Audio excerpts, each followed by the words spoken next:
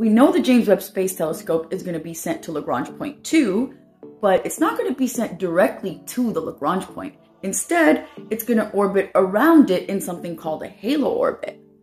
Let's talk about why.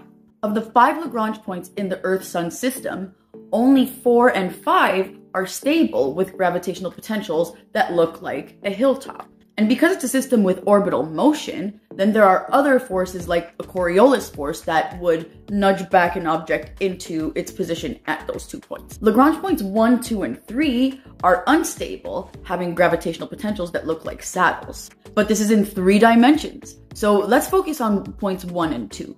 In the radial direction, the gravitational potential looks like a really steep hilltop, kind of like maybe the tip of an egg. And so in the radial direction, it's really unstable, very easy to roll off on either side. So we don't want to place a spacecraft directly at these points. But if we look sort of perpendicular in an orbit that is perpendicular to the Earth-Sun plane, things look a little different. In that view, looking at those contours, we're no longer at that hilltop.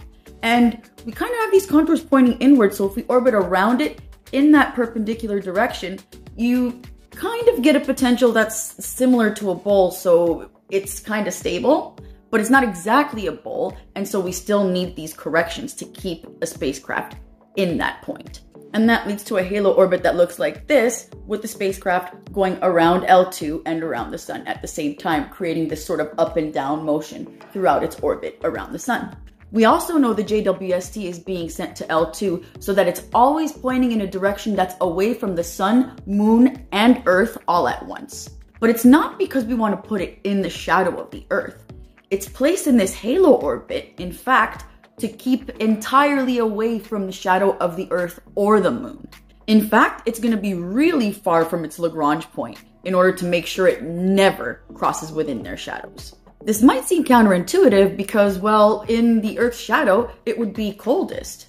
However, if we have the spacecraft constantly moving in and out of the Earth and Moon's shadows, then its temperature is also fluctuating. And we really need its temperature to stay stable so that we don't introduce noise into its data. And that is why the JWST will be in a halo orbit.